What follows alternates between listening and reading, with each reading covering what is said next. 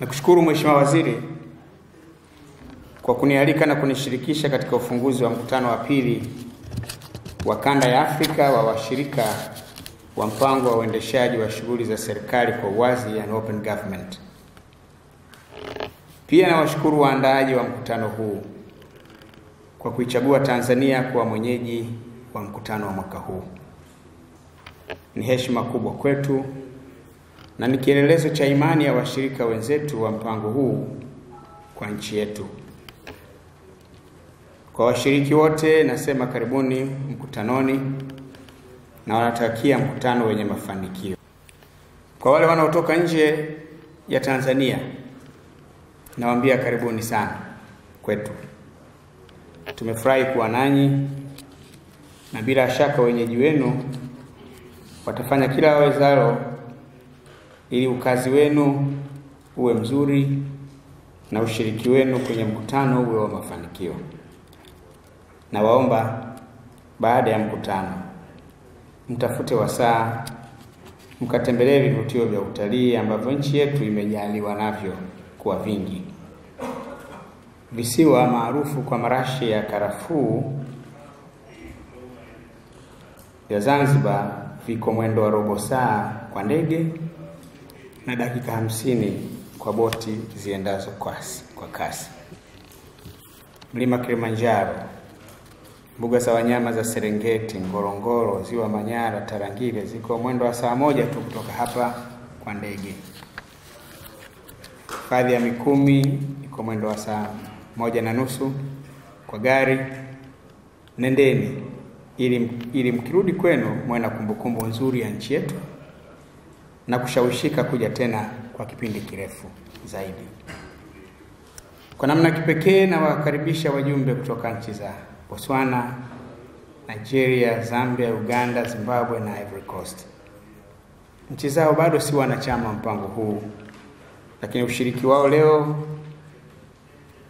kama wasikilizaji ni sawa na ule msemo maarufu wa Waswahili usemao nyota njema huonekana asubuhi. Bila shaka kuwepo kwao ni dalili njema ya uwezekano wa nchi hizi kujiunga na mpango huu siku za karibuni. Tunawakaribisha kwa mikono miwili.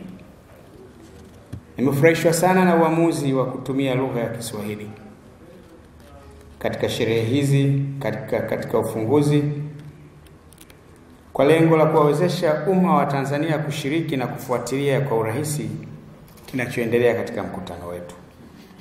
Huu ni mfano mzuri wa kutekeleza kwa vitendo moja ya nguzo muhimu ya mpango huu ambayo ni kuwashirikisha wananchi. Ni jambo muhimu kwamba wananchi wasipate vikwazo katika kushiriki na kufuatilia mambo yanayowahusu. Na njia moja wapo ya kuondolea vikwazo hivyo ni kutumia lugha wanayoielewa. Ningefarijika sana kama mkutano wote ungeweza kutumia lugha ya Kiswahili, lakini vikao vinavyofuatia si vya wazi kama kilivyo kikao hiki. Ndugu washiriki, mabibi na mabwana, kauli mbiu ya mkutano huu, yani kuimarisha uwajibikaji kupitia uwazi katika uendeshaji wa shughuli za serikali, enhancing accountability through open governance, ni maridhawa kabisa. Kuendeleza uwajibikaji serikalini ndio shabaha kuu ya mpango wa uwazi katika serikali. Serikali kuendesha shughuli zake kwa uwazi ni jambo la msingi katika uwajibikaji wake kwa umma.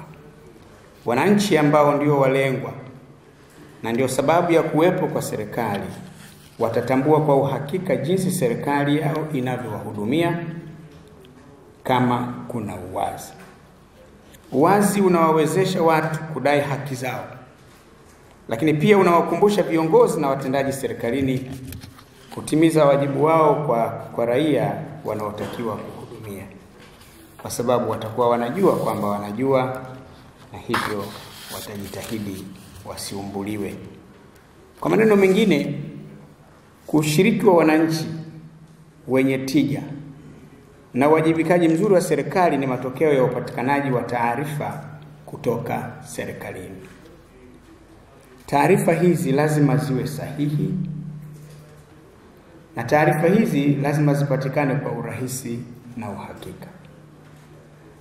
Taarifa huwaongezea wananchi uwezo wa kuhoji, kufuatilia na kuwawajibisha viongozi na watendaji wa serikali pale wasipotimiza ipasavyo wajibu wao. Hali kadhalika huwarahisishia katika mambo yanayowahusu kuchangia na kutimiza wajibu wao kama raia wa nchi yao. Ili serikali na jamii iweze kutekeleza ipasavyo dhana ya uwajibikaji na uwazi, italazimu kubadili utamaduni wetu wa uendeshaji wa mambo. Hususan, tuwe na mitazamo na fikra chanya na kuondokana na imani tulizozizoea na imani tulizozizoea zilizojengeka miongoni mwetu, yani serikali, vyama vya siasa, wananchi na asasi za kiraia, kuhusu uwazi na uwajibikaji.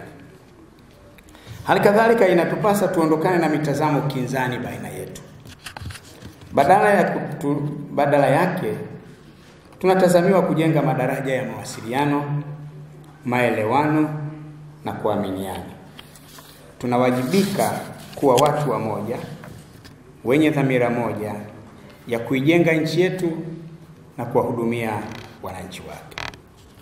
Katu hatutegemewi wala hatutakiwi kuwa mahasimu.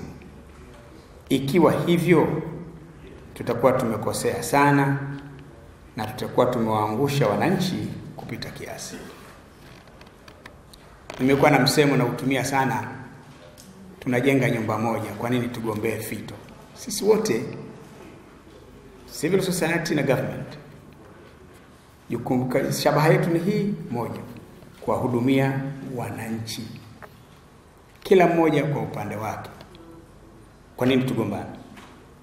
Tunayo kila sababu ya kushirikiana. Dhana ya uwazi na uwajibikaji inawahusu wadau wote, yani serikali na asasi za kiraia na wadau wengine wanaoshirikiana nasi katika maendeleo ya wananchi.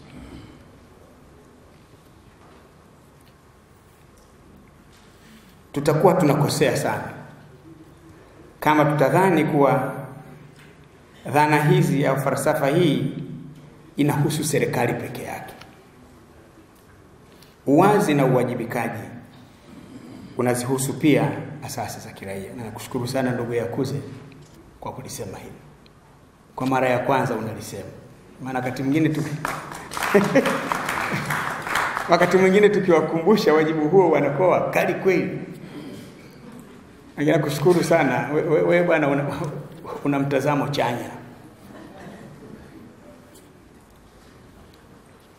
Lazima nao wawe wawazi kuhusu shughuli wazifanyazo, ili jamii na watu wajue wanachokifanya kwa niaba yao, kwa ajili yao, na jinsi wanavyowajibika kwao.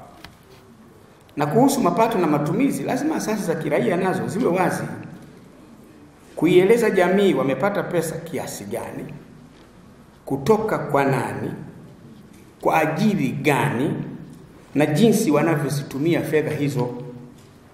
Jamii na wananchi ambao ndio walengwa wa shughuli za asasi hizo wanastahili kujua, kwani fedha hizo zimetolewa kwa manufaa yao na sio ya viongozi na watendaji wa zile asasi za kiraia. Tabia ya baadhi ya asasi za kiraia kukataa kuwa wazi na kuwa wakali wanapotakiwa kufanya hivyo sio sahihi. Pia ni kinyume na msingi ya Open Goverment Partnership. Kutokufanya hivyo ndiko kunakozua mashaka wakati mwingine au hata mizozo. Asasi za kiraia nazo lazima ziwe wazi, zitoe taarifa za shughuli zake, ili wananchi ambao ndio walengwa waweze kujua kama kweli wananufaika nazo. Pia ili wananchi waweze kuhoji, kudai haki na kuwataka wahusika kuwajibika. Ni vyema ikaeleweka kwa siku hizi wabia wetu wa maendeleo wanapeleka fedha nyingi sana za maendeleo kupitia asasi za kiraia. Hivyo kunapokosekana uwazi kupitia utoaji wa taarifa zilizo sahihi, kuna hatari ya pesa hizo za maendeleo ya wananchi kutokuwafikia walengwa na kunufaisha watu wachache. Hivyo basi serikali inapowakumbusha au tunapokumbushana kuwa wazi na kutoa taarifa, watu elewe hivyo. Kuishutumu kuwa sio rafiki au inaingilia uhuru wa asasi za kiraia si madai yaliyokuwa sahihi. Kila anayeshiriki katika mpango wa Open Goverment Partnership hana budi kutambua kuwa na yeye anatakiwa kuwa muwazi, anatakiwa kuwa mkweli. Ndiyo itikadi na falsafa kuu ya mpango huu. Labda hapa niseme tu kwa kifupi, nitoe mifano michache. Wakati mmoja mwaka 2007 tulifanya sherehe ya siku ya ukimwi Musoma. Katika sherehe zile huwa kunakuwa na maandamano, na katika maandamano yale wanashiriki na waathirika. Katika bango lile la waathirika wa ukimwi walikuwa wamebeba bango, mbona misaada hatuioni? Inaliwa na nani? Nilitembelea wilaya ya Makete. Makete ni wilaya ambayo ilipata mashambulizi makubwa sana ya ukimwi. Kuna NGO zilizoandikishwa kwa ajili ya kuhudumia waathirika wa ukimwi Makete nyingi sana.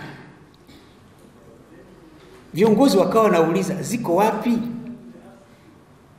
Zimeandikishwa kwa ajili ya Makete, lakini Makete hawapo. Na wanapata pesa, wanatumia, lakini wale waliolengwa wale haziwafikii. Ndio maana nasema pia na kwenye huku nako tukijenga tabia ya kuwa wawazi, tukasema hii ni Makete AIDS Orphans Society, imepata pesa kiasi fulani na imewahudumia orphans hawa. Vinginevyo wenyewe wanatakata, wanaendesha 4-wheel drives, walengwa kule hawana chochote wanachonufaika nacho. Hili nalisema kwa sababu linatokea hapo kwetu. Ndugu washiriki, mabibi na mabwana, Tanzania ni mshirika wa mpango wa OGP na ni nchi ya pili kujiunga kutoka Afrika mara tu baada ya mpango huu kuanzishwa mwaka 2011. Aidha ni miongoni mwa nchi 8 za Afrika pamoja na Afrika Kusini, Ghana, Liberia, Malawi, Sierra Leone na Tunisia, kati ya nchi 65 duniani zilizojiunga na mpango huu ambao ni wa hiari.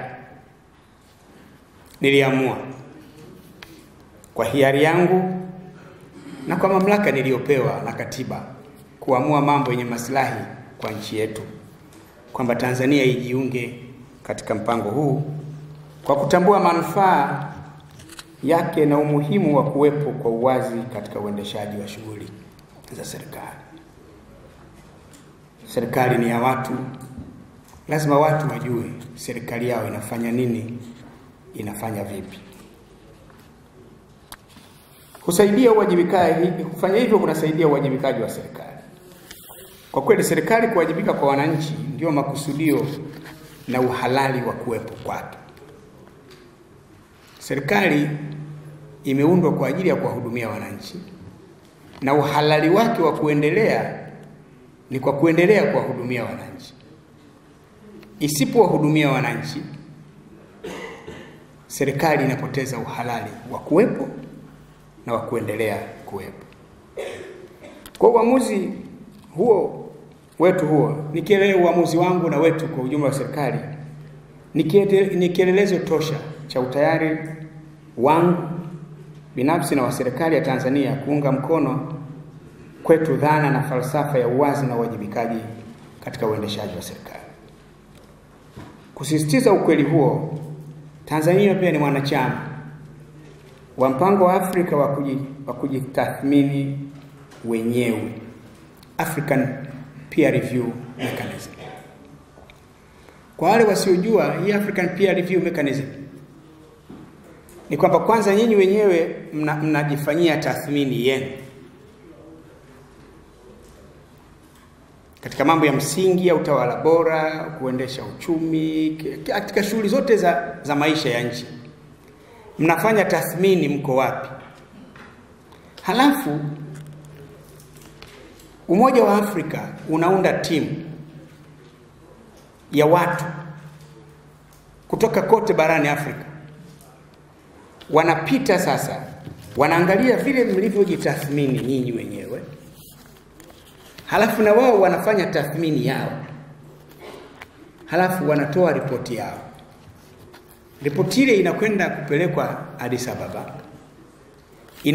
Inajadiliwa na viongozi wa nchi zote ambao ni wanachama wa umoja huo. Kwa ikifika zamu ya Tanzania baada ya kufanywa tathmini, wewe rais unakuwepo, ile jopo linatoa taarifa na wenzako wanajadili ile taarifa. Na pale ambapo mna upungufu wanasema kuna jambo hili mnaonekana mna matatizo. Jambo hili hamfanye vizuri. Hili mnafanya vizuri. Hili endeleeni, hili nendeni mkarekebishe. Kama hupendi kuwa wazi, kama tungekuwa hatupendi kuwa wazi, tusingejiunga na African Peer Review Mechanism, kwa sababu si nchi zote za Afrika zimejiunga. Lakini pia niliamua tujiunge katika mpango wa uwazi wa uvunaji na matumizi ya rasilimali, Extractive Industries Transparency International. Tumejiunga nayo ni mfumo wa uwazi. Leo hivi makampuni yetu ya madini na mengine kwenye extractive industries yanatoa taarifa. Wao wanatoa taarifa yao, na miongoni mwa taarifa zile wanaboja jambo wanaloeleza wamelipa kodi kiasi gani. Na serikali nayo inatoa taarifa yake kuhusu kampuni hiyo. Halafu ile timu yetu ya pamoja inawianisha hizo taarifa.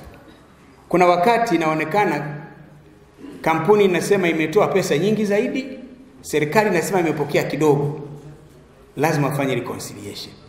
Timu hii anayeongoza Judge Mark Bomani sasa ndio inayokaa chini na kukutanisha pande hizi mbili na kusema mbona taarifa zenu zinatofautiana. Kwa hiyo makampuni yanaeleza uwekezaji wao, yanaeleza mapato yao, yanaeleza ulipaji wao wa kodi. Kwa nasema tumeshafanya vitu hivi vingi, baadhi ya mambo ambayo ni ya msingi sana katika kuthibitisha utayari wetu wa kuwa na uwazi na uwajibikaji katika uendeshaji wa shughuli za serikali. Kwa nini tusema mimi na wenzangu serikalini tumeshafanya mambo mengi ya kusisitiza utayari wetu kuhusu uwazi na uwajibikaji. Lakini sio yuko tu, lakini tumepanua sana mawanda ya uwazi katika shughuli mbalimbali za serikali. Katika demokrasia ya nchi hii tunavyo vyama vya siasa sasa hivi 23.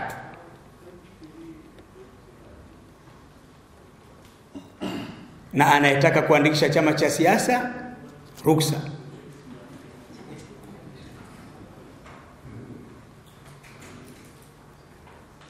Watu wanajifanyia mikutano wakati wote tu. Hakuna anayezuiliwa bila ya sababu. Maana pia ruksa ile haina maana yake kwamba ni holela, hapana. Lazima ruksa itengenezewe taratibu maalum. Mkiwa na utaratibu tu, maana yake chama cha siasa kikisema kinafanya mkutano tu mnafanya mahali popote, haiwezekani. hata hayo mataifa makubwa yale tunayosema ndio yanaongoza kwenye demokrasia, huwezi kufanya maandamano bila kibali. Wakati mmoja kulikuwa na Mtanzania mmoja pale Washington, anasema anataka kwenda kufanya maandamano kwenye ubalozi wetu. Kaenda kuomba kibali, polisi wakamruhusu, wakaja akatuambia kuna watu wanakuja kufanya maandamano. Akasema sawa. Kaja pale, akakaa pale, maana akapewa muda kutoka saa hii mpaka saa hii. Huwezi ukasema kutwa nzima tu unaandamana, tumefunga barabara, haiwezekani. Akakaa yule bwana pale. Nimepita saa ya kwanza, ya pili, polisi wanamwambia you have only 1 hour left. You have half an hour. Wenzake hawaji. Ilipofikia robo saa akamwambia okay, come on. Nobody is coming. Get your message, go inside the embassy, deliver your message. Leave it there and go. Ilipofika saa ile akaambiwa get out of the place. Sasa watu wetu wanataka wao wakiamka asubuhi tu unaandamana barabara yoyote. Louis Farhan wa the Nation of Islam Marekani pale alikuwa na ile 1 million march, alitaka apitie mbele ya White House, wakamwambia hupiti, pita kule, nenda Lincoln Memorial uwanjani hapo kahutubie. Lakini sisi watu wetu wanataka wapite Kariakoo na watu waseme ndio. Hapana, unaambiwa ukipita Kariakoo kuna shughuli nyingi, watu wananyanya zao barabarani, wanahiki kwenye pavement, timu wanatafuta riziki zao, utavuruga. Kaanzie Ubungo, malizia Jangwani, huna wa kugombana naye. Nasema hatutaki sisi, lazima tupite hapa. Haiwi hivyo. Sasa asema tunazungumza hayo tunazungumza ndio manchi makubwa. Na ndio tunayopigia mifano. Hakuna maandamano unafanya haya na utaratibu. Watu wetu wanadhani mkitengeneza utaratibu mnawanyima haki yao na uhuru wao. Hakunyimwi uhuru, ila lazima tuweke utaratibu. Hapa pita. Siku hii fanya. Leo wenzako wana shughuli hizi, siku hii usifanye, kafanye siku fulani. Ruksa. Sasa nasema hayo sisi vyama viko huru, demokrasia iko huru, lakini kuna katika kila kitu tumevitengenezea taratibu zake na sheria zake. Na tunayofanya sisi wala si ya ajabu, ndivyo inavyofanyika duniani kote. Uhuru wa wananchi kutoa maoni. Mimi nadhani mtu akisema nchi hii watu hawana uhuru wa kutoa maoni anatuonea. Huko kwenye WhatsApp huko, kwenye Twitter huko, kuna maneno gani yamejaa huko? Tumetoa uhuru mwingi sana. Tuni mfano mzuri sisi wa open government. Serikali sio kwa wasiwasi. Lakini haturuhusu kitu kitakachovuruga nchi yetu hii. Kwamba huko kwenye Twitter huko mtu anachochea watu, anachochea ugomvi, uhasama kati ya Waislamu na Wakristo, anahimiza watu wafanye vitendo vya ugaidi, ili hatuwezi kulikubali. Pamoja na uhuru utakaokuwepo, lazima tuwekee mipaka, tulinde mustakabali wa nchi yetu. Vinginevyo nchi hii itakuja kuingia kwenye matatizo, na sisi tutalaumiwa tuliokuwa kwenye dhamana ya uongozi. Uhuru wa habari ndio usiseme. Tuna magazeti na majarida 825. Tunazo television station 28. Tunazo radio station 95. Mwaka 92 tulikuwa na magazeti 2, TV 1 na radio 1. Na mwaka 92 hata serikali tulikuwa tuna TV yetu. Kuna TV binafsi. Hivi sasa kati ya magazeti hayo 825, serikali ya magazeti yake 2. Daily News, Habari Leo. Yaliyobakia yote binafsi. TV ya serikali moja, TBC. Kati ya hizo 28, radio ya serikali moja, TBC.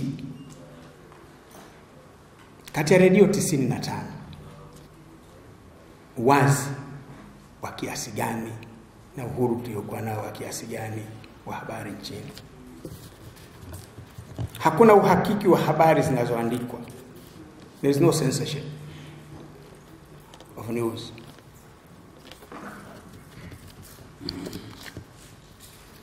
Ingawaje maadili ya uandishi wa habari yanasisitizwa, na pale yanapokiukwa hatuna ajizi kuchukua hatua, na kufanya hivyo ni wajibu, kwa sababu hamwezi kuwa na hakuna maadili yake, hakuna taratibu zake. Hatuwezi kuwa na kitu ile Waswahili wanasema vurugu mechi, haiwezekani. Hamwezi kufanya hivyo kwa sababu nayo ina hatari zake. Tumeongeza pia uwazi katika uendeshaji wa shughuli za serikali. Baada ya kuwepo kwa teknolojia hii ya kisasa ya habari na mawasiliano, kila wizara na idara za serikali zina tovuti yake.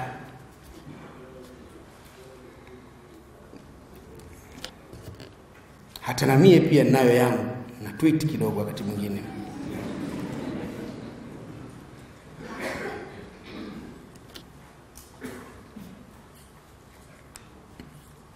Taarifa za serikali muhimu ambazo zamani zilikuwa hazisambazwi, kama taarifa ya mdhibiti na mkaguzi mkuu wa za serikali. Mimi ndio nimesema itangazwe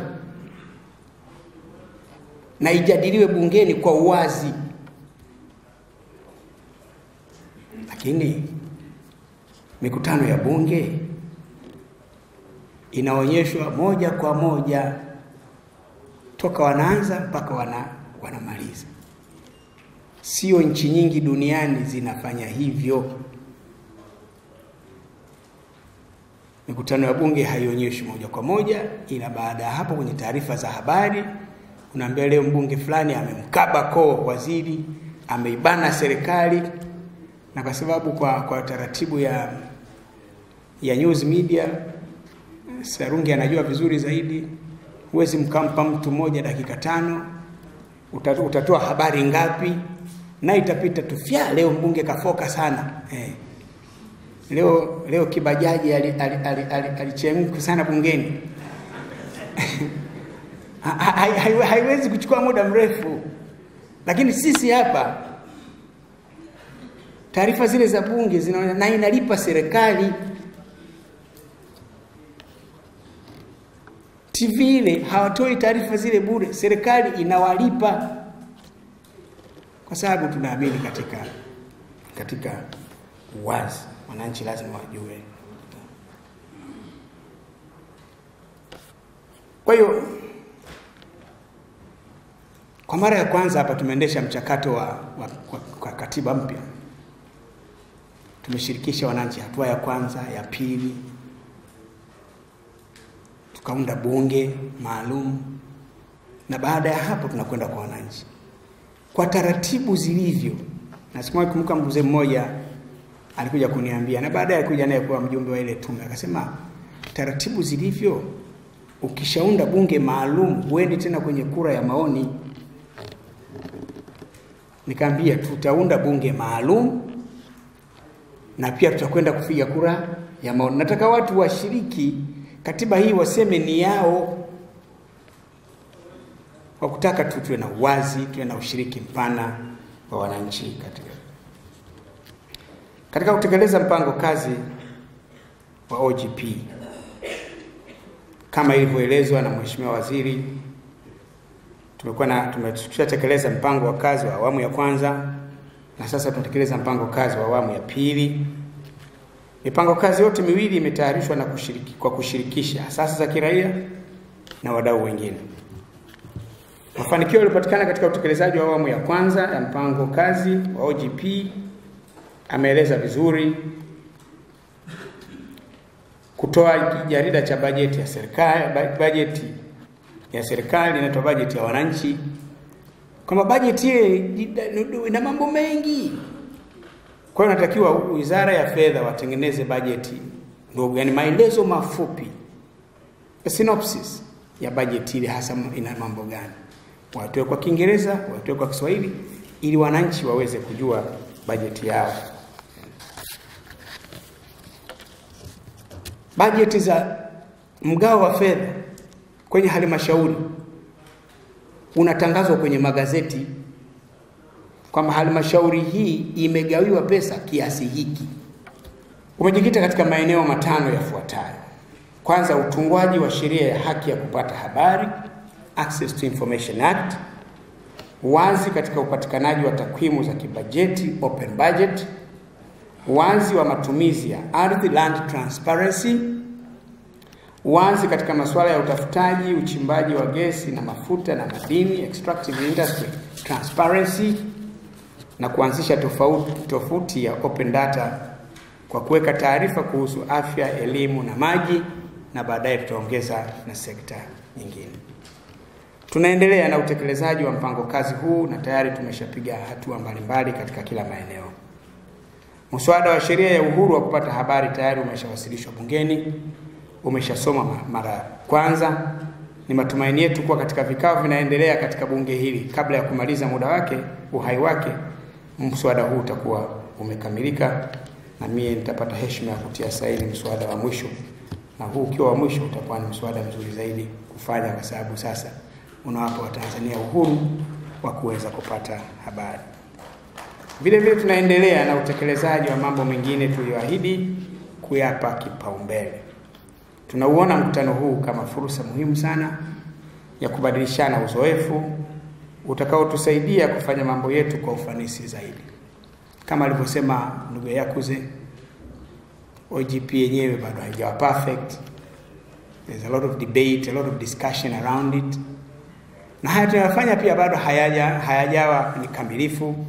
Kwa hiyo kubadilishana uzoefu ni jambo muhimu sana, ili kila mmoja wetu aweze kufanya vizuri zaidi kwa yale anayofanya. Ni matumaini yangu kuwa katika mkutano huu mtatoka na azimio la Dar es Salaam litakalosisitiza uwazi, uwajibikaji na ushirikishwaji wa wananchi katika nchi yetu na bara zima la Afrika. Napenda kuhakikishia washiriki wote kuwa Tanzania itaendelea kuwa muumini wa dhati na mwanachama asiyeyumba katika mpango huu wa OGP. Tutaendelea kushiriki kwa kuwa tunauona mpango huu na haswa dhana ya uwazi na uwajibikaji kuwa na manufaa makubwa kwa nchi yetu na watu wake. Naposema hivyo, nasema lakini unaahidi hivyo baada ya miezi 4 utakuwa antique. Nilipokuwa kule Mozambiki, kumbe katika Kireno neno linalotumika kwa rais mstaafu antique presidente. Basi nitakuwa antique kwa kutumia lugha ya Kireno. Lakini matumaini yangu kwamba sidhani kwamba tutapata rais ambaye ataona utaratibu huu hauna maana. Siamini hivi. Siamini kwamba tutapata rais ambaye ataona utaratibu huu wa open government hauna maana, achana nao. Atakwenda na kuanza na closed government. Kwanza hapa tulipofikia ngumu sana ku close tena. Ishafunguka hii. Imetoka hii. Imeshatoka hii sasa. Itakuwa ni mila tu, ni sehemu ya mila yani. Itakuwa ni kitu cha kusikitisha sana kama uongozi utakaofuata utabadili mfumo huu, wakadhani ni mfumo hauna maana, unaleta usumbufu. Hauna usumbufu wote. Mfumo mzuri tu. Unaambiwa kitu chenye matatizo, unaambiwa kitu hivyo. Kwa hiyo mimi naamini kwamba hatuna sababu wala dhamira ya kurudi nyuma, wala hatujutii uamuzi wetu wa kujiunga na mpango huu ambao kwa kweli tumejiunga kwa hiari yetu wenyewe. Tuko imara na tayari kuendelea na safari hii kuelekea kwenye viwango vya juu zaidi vya uwazi na uwajibikaji. Bado hatujafika kwenye viwango vya juu, ila tumefanya jitihada kubwa. Hapa tulipofikia si haba. lakini bado tuna safari ndefu mbele yetu mpaka tufikie viwango vile vya juu kabisa vya uwajibikaji na uwazi. Tunafahamu safari hii itakuwa na changamoto zake, zipo ndogo, zipo kubwa, kwa nyakati fulani kwa wakati wote. Hata hivyo hatutakata tamaa. Maadamu tuna uhakika kwamba kuna matunda mazuri huko mbele, kuna manufaa makubwa ya kufanya hili, lazima tuendelee. Tutasonga mbele bila ya kusita. Ndugu washiriki, tunapoangalia nyuma tulikotoka na hapa tulipo sasa, tunayo kila sababu ya kujivunia hatua kubwa tuliyofikia katika kuwa na taasisi na mifumo ya kiutawala na uendeshaji inayoakisi dhana ya uwazi na uwajibikaji, dhana na falsafa ya uwazi na uwajibikaji. Sina budi kuwashukuru sana wadau wa ndani, yani idara za serikali, bunge letu, vyama vya siasa, asasi za kiraia na vyombo vya habari kwa mchango wao mkubwa katika kujenga misingi na mifumo ya uwazi na uwajibikaji. Hata hivyo, hatuna budi kutambua kuwa safari yetu bado ni ndefu, hivyo lazima tuongeze bidii maradufu ya hapa tulipo sasa. Wito wangu kwa wadau wote na washiriki wa mpango huu, hasa taasisi za serikali na washiriki wenzetu wa asasi za kiraia, ni kuwa tuendelee kushirikiana kwa karibu. Tufanye kila tuwezalo kuimarisha uhusiano na ushirikiano baina yetu. Tujenge tabia ya kukutana mara kwa mara, kuzungumzia shughuli zetu na namna ya kushirikiana kuzimarisha zaidi. Tukifanya hivyo, tutapunguza au hata kuepusha kabisa kutokuaminiana, tutaepusha mizozo, migongano isiyokuwa ya lazima. Kitu kilicho muhimu kwetu ni kuwa na dhamira ya dhati ya kutaka kuwepo na maelewano na mashirikiano baina yetu. Kama hilo lipo, mambo yatakuwa mazuri. Nalisema hili kwa sababu kutokana na uzoefu nilioupata katika uhusiano wetu na moja ya asasi kubwa ya kiraia na kupata mafanikio, nayo si nyingine bali ni shirikisho la wafanyakazi, ambapo mikutano yetu ya mara mbili au mara moja kwa mwaka imesaidia sana kupata ufumbuzi wa masuala mbalimbali ya wafanyakazi. Tunakaa kwa pamoja, kila mmoja anaeleza, sisi wafanyakazi wa reli tatizo letu ni hili, sisi wa posta tatizo letu ni hili, sisi wa simu tatizo letu bwana bado Airtel haijaondoka, mnaondoa lini? Kwa hiyo mnazungumza pale mambo mengi, mshahara kiduchu sekta binafsi. Kwenye serikali kuu mnajitahidi kila wakati, lakini huko kwenye sekta binafsi huko hawajali kabisa. Tunayazungumza yale na tunakubaliana nini cha kufanya. Tukikutana mkutano wa pili, tunapeana taarifa ya yale tuliyokubaliana kufanya. Imetusaidia sana. Na hata mkutano mwisho tumefanya pale Mwanza, ambapo kwa kawaida taarifa zinakuwa za misuguano, haikuwepo kabisa, na wao wanashukuru kwa sababu tumekuwa tunakutana, tunazungumza na lakini kama kila mmoja anadhani ufundi wake yeye ni kwenda kwenye vyombo vya habari kushutumu, na mwingine kazi yake ni kuambia hawana chochote, hakuna wanachokijua, wavurugaji tu, watu wa ovyo, hampati jawabu.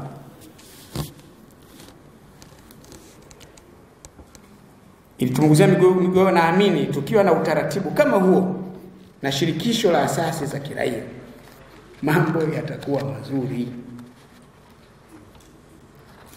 Hata haya ameyasema ndugu Yakuze, sijui sheria ya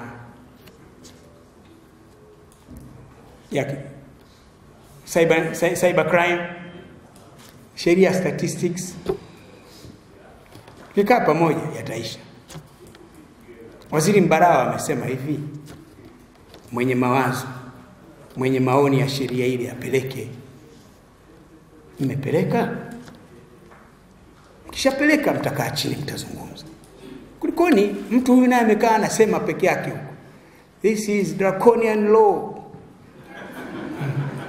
contravenes human rights, contravenes. Anakuja na mwingine anasema msipobadili na misaada si wapeni. Mkifika hapo It's counterproductive. It doesn't help. Mwenye mawazo atoe. Si serikali yetu ni sikivu sana. Tumeshafanya mabadiliko ya sheria nyingi tu. Lakini ubabe na unajua na serikali nayo inaitaka heshima yake.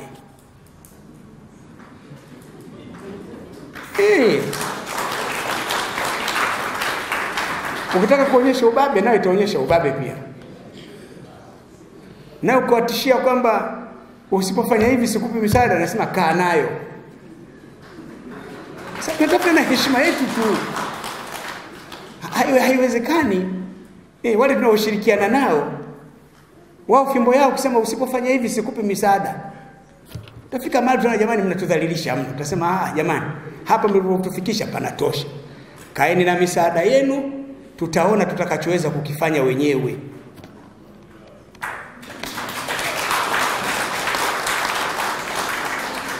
Vitisho havijengi. Fursa ya kuzungumza inatoa majawabu. Nitaangalia uwezekano wa kukutana kabla ya kumaliza kipindi changu cha uongozi ili tujenge utaratibu maalum wa mazungumzo baina ya serikali na asasi za kiraia. Nasema tumefanya hivyo kwa mafanikio kwenye tukta. Naamini tukianza utaratibu huo na asasi za kiraia tutamaliza migongano yote hii. Mtu tena awe na lake, kuna mtu kamtuma sema, fanya. Lakini kama ni yale tunayozungumza sisi wenyewe, yetu sisi wenyewe, na hakika majawabu tutayapata. Ndugu zangu, nimesema sana na mimi mwanasiasa. Ukipata uwanja na watu watulivu kama hivi, kishawishi cha kusema kipo sana. Lakini napenda kumaliza kama nilivyoanza kwa kuwashukuru kwa uamuzi wenu wa kuchagua Tanzania kuwa mwenyeji wa mkutano huu muhimu. Imetupa heshima kubwa ambayo daima tutaikumbuka na kuienzi. Naamini nazungumza kwa niaba ya viongozi wenzangu wote wa Afrika ambao hawako hapa. Pia kwamba tuna matumaini makubwa, sote tuna matumaini makubwa na matokeo ya mkutano huu. Kwamba utazaa matunda mema yenye manufaa kwa bara la Afrika kwa jumla. Sisi tuko tayari kutimiza wajibu wetu na tunatarajia kila mdau atatimiza wajibu wake. Tukumbuke kuwa uwazi na uwajibikaji ni utamaduni. Lazima tujenge utamaduni huo. Pia ni kama msumeno unakata pande zote. Inawezekana, timiza wajibu wako. Mungu ibariki Afrika, Mungu ibariki Tanzania. Asante sana.